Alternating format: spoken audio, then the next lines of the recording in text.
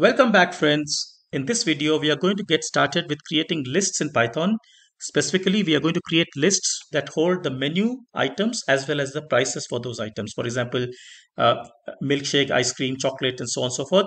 We are going to create these lists. This exercise is going to get us thinking about lists once again. However, before I get into the Python and the related syntax, let me just recap a little bit. Let us see what lists are and let us see how we were using these in Scratch. So recall that lists are basically big brothers of variables. Variables themselves are like containers, boxes in which information can be stored and a name can be given. Now, if variables are like these separate containers, we can imagine lists to be this structure where all these boxes are connected to each other, for example, Sunday until Saturday, and I can access, open up, modify any item that I wish to.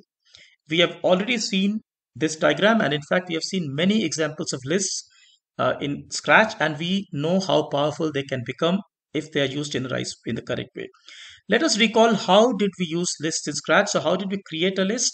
Well, we said make to variables here. They said make a list, and now I have to give my list a name to say I say menu. I say let it be for all sprites, and thereafter, we always said that when the program started, please go and delete all elements of a list because otherwise that causes problem. So I did that, and now if I wanted to give some kind of an initial value to our list, we could do that. So for example, I could say add, maybe I can say add milkshake to menu. Then I can add, let's say I could duplicate this and add, for example, say ice cream to the list. I can go and add, say, for instance, chocolate. I mean, I can add as many elements as I want.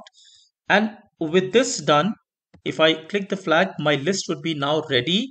Notice I've got three items here.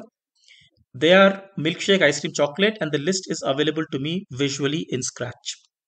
In fact, just to make this a little bit more solid, I'm also going to show you the fortune teller program which we have done. In fact, we did exactly this thing.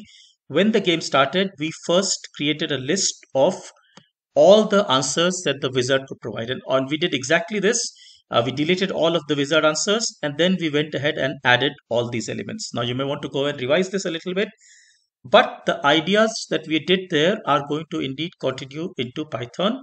Just that now the syntax is what we have to worry about. The concept of the list is exactly the same. The usage of list is also exactly the same, but we have to now see how do we do all this in Python. Now, having seen what lists are, how do we sort of recapped a little bit about how we did this in Scratch.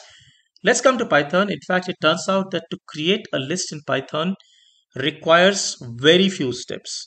Remember, in Scratch we were first giving a name, then saying deleting everything, and then adding all the elements.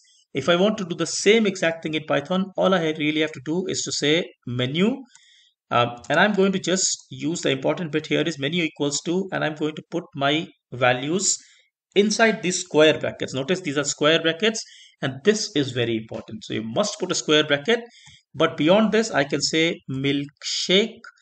Then I can say, for example, ice cream. I'm going to just add all these different elements to my list here: milkshake, ice cream. Uh, let's say chocolate. And next I'm going to add, say, eclairs, and I'm going to add say a cupcake.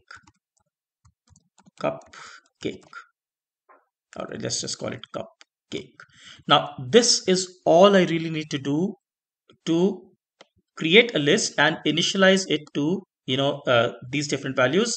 If I run this list, if I run this program, and I say I enter menu. Notice menu is now as a list.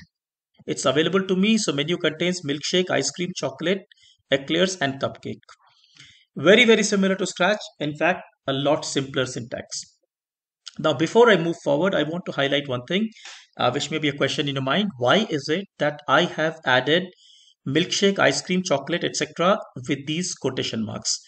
What happened if I, let's say, went and did this?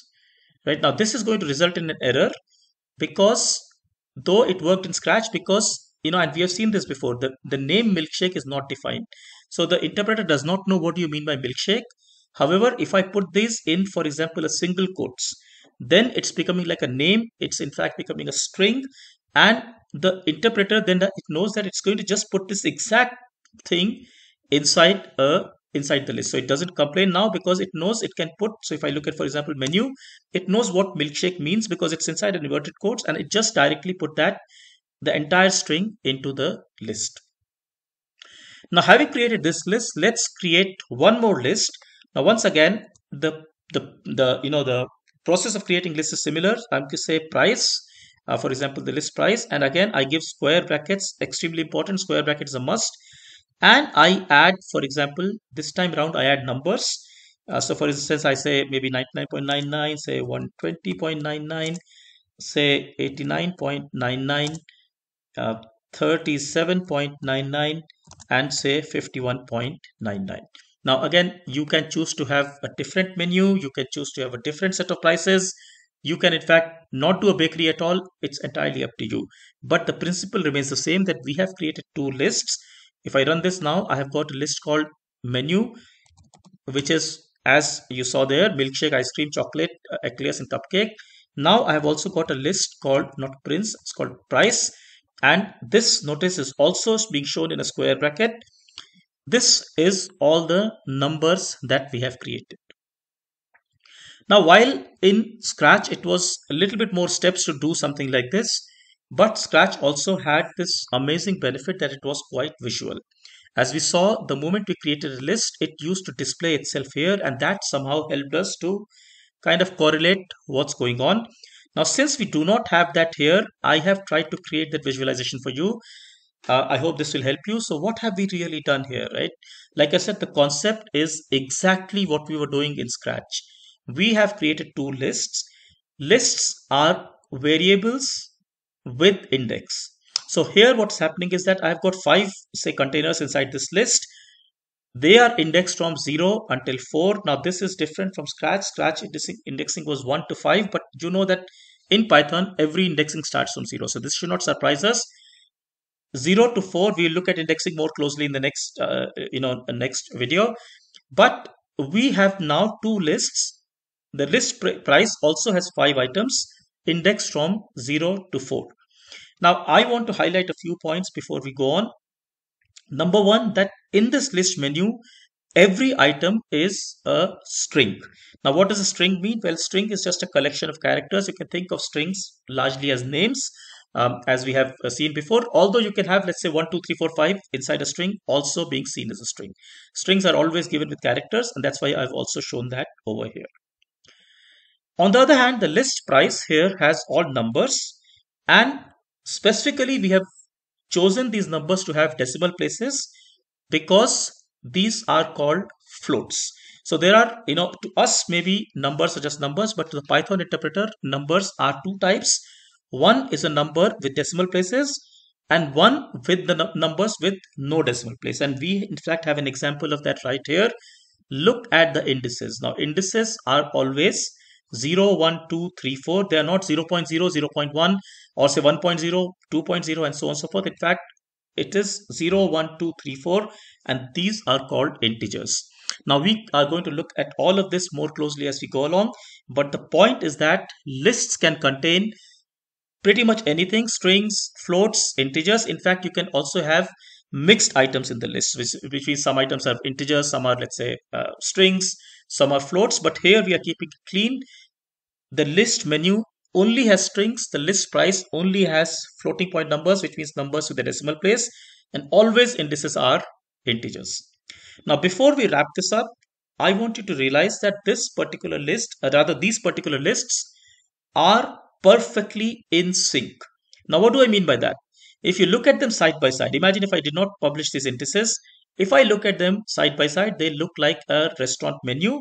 So where I go and read, okay, milkshake, it costs me, say, 99.99. Ice cream, it costs me, say, 120.99. Chocolate costs me 89.99, and so on and so forth. This is intentional because later on we are going to use these properties, in building up our project. I hope this gave you an idea about what lists are, how do we create them, And we are going to see more uses of lists as we go along in the subsequent videos. Take care. Thank you so much. Bye bye.